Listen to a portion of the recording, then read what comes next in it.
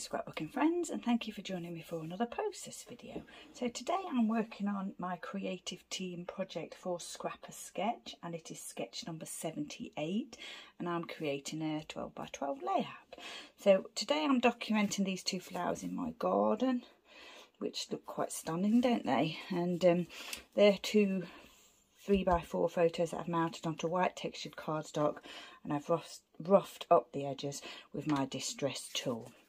I've also done a little bit of mixed media here using my texture paste and the Tim Holtz layering stencil, which I couldn't see a name on there, but I mean I would call that hessian, but I don't know whether it is or not. That's what I would call it if I was searching for it.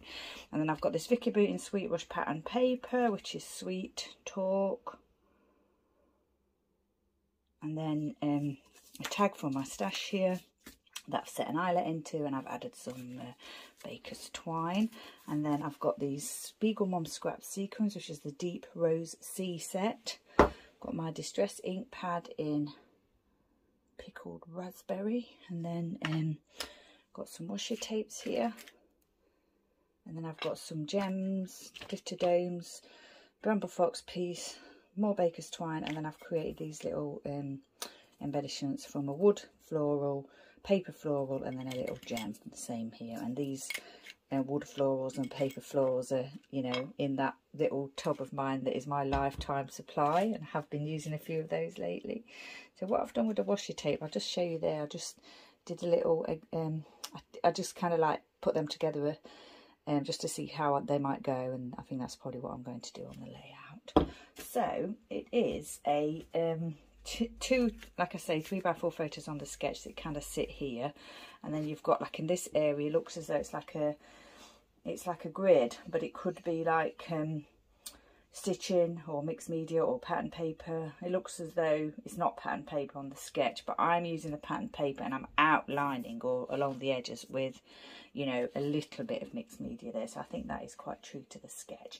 And then this, you've got the title here, and then this section here has got, looks as though it's got layered pattern papers, and I'm going to use washi tape. There is a tag here and some little embellishments here, which are hearts, but I'm going to use florals. So what we'll do is we'll get this page, get this one down first, the main sort of central element, over that mixed media. And when I did the mixed media, the actual stencil does not stretch 12 inches, so I just kind of had to keep replacing it, but that was fine. I wasn't trying to get it, you know, to be exactly, you know, I didn't need it to be in a set design or anything. Sorry, I was concentrating on this and trying to do that at the same time. Trying to talk to you at the same time, which is not easy. There's a little bit of an edge showing there, but I can always trim that off later. We'll just not worry about it. I've got some alphas here, which I've put upside down because I took them out the other day and I didn't want them to stick to the craft mat. They are Thickers, American Crafts, Modern Art. And I've chosen the colours that fit best with this. Ideally, I would have had all kind of like matching colours to this pattern paper, but I had to use the letters that were available to me. So, yeah, they're mixture. I've mounted this one on foam. I think I'll probably pop that one here raised up and then have the tag coming out, which is like on the sketch. And we'll see how that looks. Now then, I've got to think about a few things here, because I've got the washi tape to put on. I've got the twine, which I'm thinking of laying across here. I need to be able to do that as well. And I thought I'd use my embellies here, similar to the sketch. Just, you know, scattered here maybe. And I've got those sequins if I want to add anything else to it. But I have to think about placement. Put another floral there, haven't I? I think that's the design I'm going to go for. But what I do need to do is probably add that washi tape. Now on the sketch, it doesn't go all the way across the page. I normally add tape underneath washi tape. I'm normally add adhesive tape underneath washi tape, but I think I'll probably just staple it because there'll be other things going above and below it, over it. This washi tape is very hard to get in a straight line, so we won't even try with that. Looks a bit bent, doesn't it, there? I think that's okay. Oh, sorry about that. And then a little bit here as well. So originally, when I was coming up with the idea for this layout, I was thinking of using the whole sheet of this pattern paper, which I really wanted to do, but actually when I saw the sketch I thought, oh, it'd be perfect. So I just use half and save the other half for something else. I don't really use florals a lot, as you probably know if you watch me, but when you're doing a layout about florals, obviously you can use florals then. Some people use florals for everything, but yeah, not me. Right, so that looks fine. It's not going to stay in place, I'm pretty sure. So I'll have to sort that out later, maybe a little bit wet glue or something. I know I said I probably wouldn't bother, but we'll see what it looks like once the photos are down and everything. I need to make sure I've got the photos how as I took them, which is that way. I did take a little video of the photos, so I took a little video of the flowers. I might add that at the end, like I do, you know, when I do a donkey page. Now the other thing I've got to do is fit this long title on, and that is going to be a struggle. Unless I kind of layer it a little bit like this, sort of like a little bit staggered. Yeah, I think I'm going to have to because it's very long, isn't it?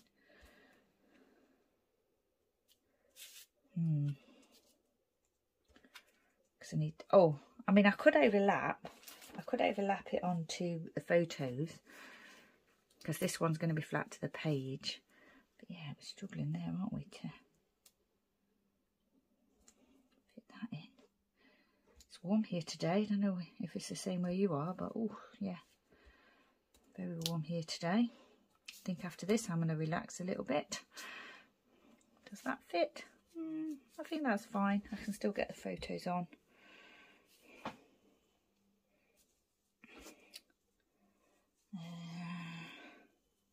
Do we want the photos covering the washi there?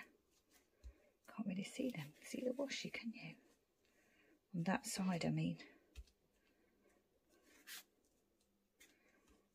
I would like to just see a tiny bit of it, possible.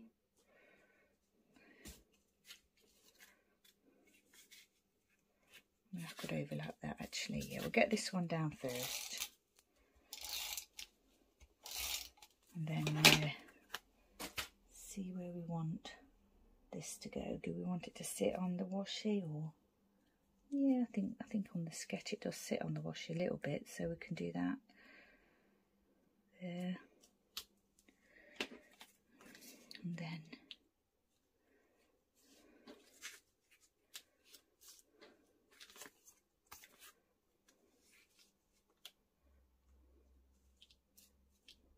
maybe add that here. I could remove a little bit of this, couldn't I? Remove a little bit of the foam so I can push it over a bit more.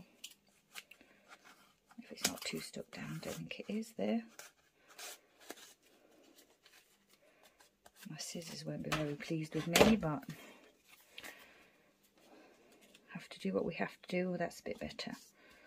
So I think that's going to have to go there like that. Yeah, I'm sure that'll be fine.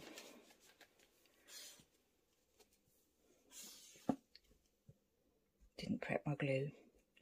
Normally I try and remember to turn it upside down in my little mug over there before I start my video, but obviously today I didn't remember to do that. Now then, we've also got this tag that we want to add on, haven't we? So how do we want that to work? Probably should put some adhesive on that as well. Got a little bit of wiggle room because I'm using wet glue, so we have got a little bit of wiggle room.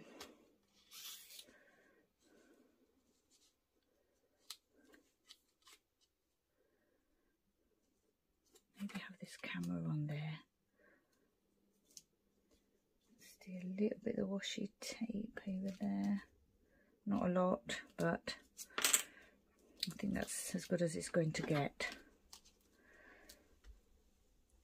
for showing the washi. There's, you can see a tiny little bit of it there and underneath, so I think that's okay.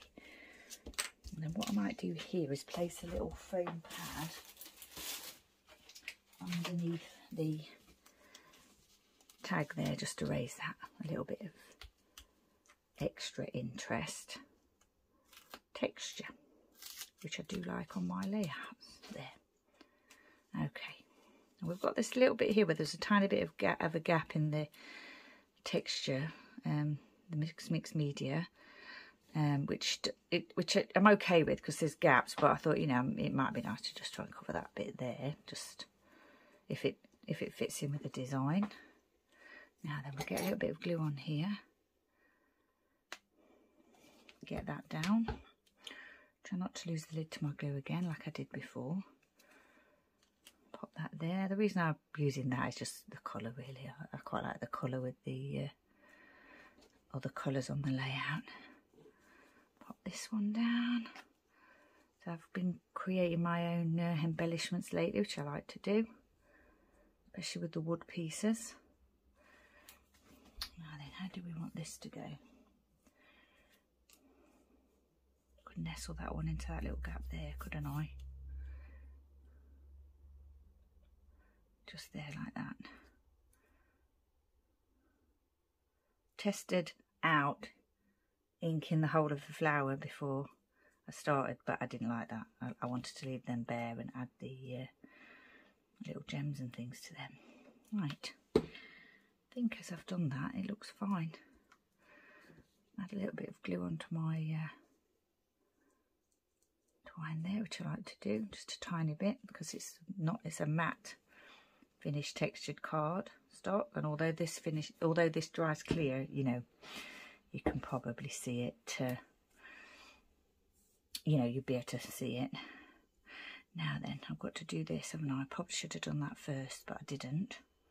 Or maybe I've still got time to do that. No, I don't think I have. Not time, well, time until the glue dries, that's what I meant.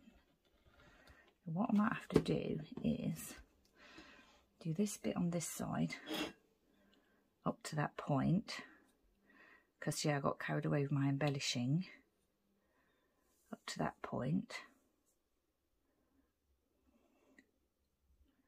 and then trim that there. That looks okay there, I think it does. Could move that over a little bit, couldn't I? And then maybe do the same on this side. The only thing is there won't be any in that little gap there, but I think that'd be okay. I probably could at this point lift the things, but yeah, I'm not going to do that now.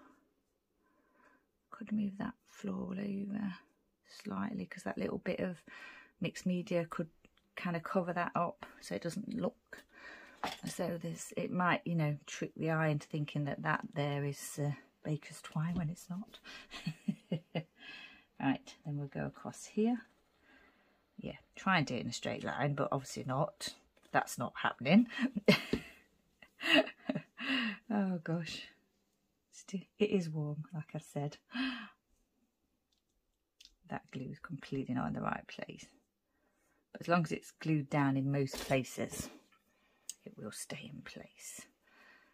That's what I'm going to say anyway. And if it doesn't, I can glue it later. Right, yeah, I think that is what I was thinking when I was coming up with the idea, to lay that across that line there, the edge of the pattern paper. I think I have achieved that. That one doesn't look great. It looks as if it's coming undone slightly, but I can add a little bit more adhesive to that later and make sure it sticks, and I'll cut the ends of the thread off later as well. So, title. I think we're going to have to add a little bit more glue to this as well. Probably not that much. Right, I'm going to lay that right on the edge of the paper so that I can fit, you know, the rest of it in. can't remember which way round these went. Obviously the T's obvious. Obviously the T's obvious. I mean, it's obvious which way the T goes because it's got to be upright.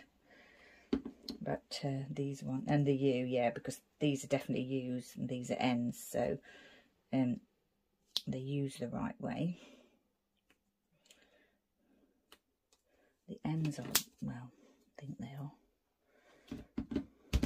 the right way. As long as they're quite close together, I think that's all that matters for the spacing. I don't think it looks too odd that they're right next to each other, especially with the outlining, the black outlining of each letter.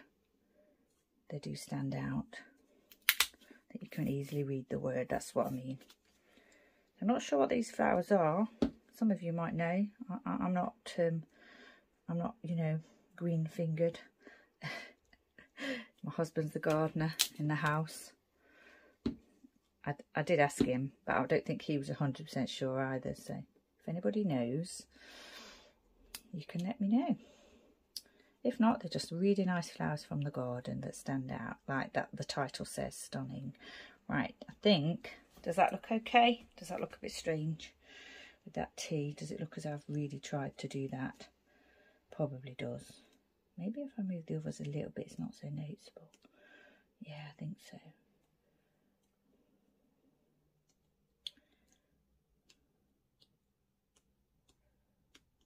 Trouble is when you touch them, they do move. Right. I think I'm going to go with that and be okay with it. Yeah. Because, you know, also the flowers were kind of like moving in the wind, you know. So, you know, that's my way of thinking anyway. They're kind of like, you know, flowing in the wind. Oh gosh, I need to stop touching them though. Right, washi tape down. Do I want to staple it? I'm not sure I do now. Don't know if I want that effect. I think I'm just going to leave that and use some adhesive if it comes up. So I think I've done the sketch quite well with the layered pieces here and the title here, and the two photos in place and everything. And then the embellishment areas are the same. I think you can definitely, well, you can definitely tell that it came from that sketch. Now I'm wondering whether to outline this here.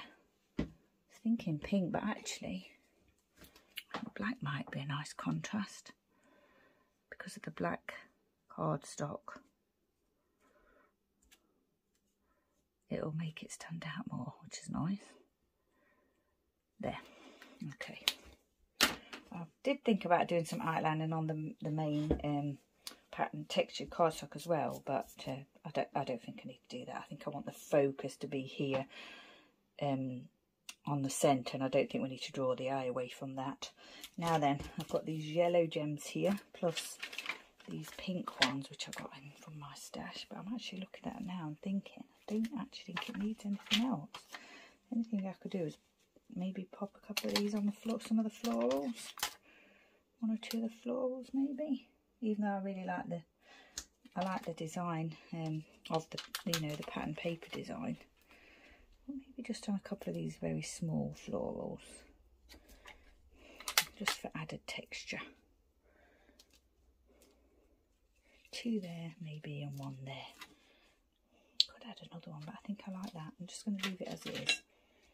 Right, so sketch number 78 over at Scrapper Sketch. Lisa's got a website now. You can get sketches, premium package of sketches, printables and all kinds of things going on over there. And there's the Facebook group as well, which is really good. You get every Friday we get a new sketch, and this is sketch number 78.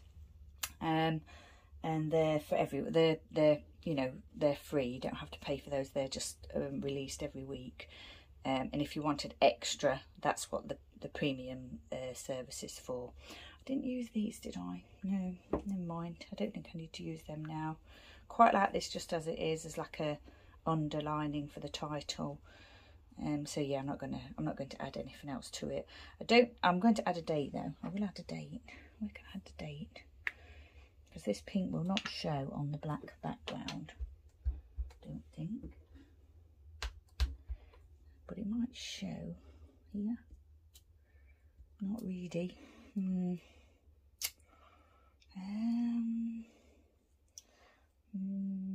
Yeah, can't decide on that. Here maybe? I think, no, it doesn't show up either. Maybe I'll just write it on the back. I do like to have a date on though. I'll think about that and I'll add the date after. So yeah, number 78, have a go if you want to. Go and see what everyone else is doing. And there'll be an album in the Facebook group for that. And yeah, once again, thank you for joining me. Oh, I just thought I can do the date on there. I'll do the date on there. Thank you for joining me. Stay safe, take care, and I shall see you next time.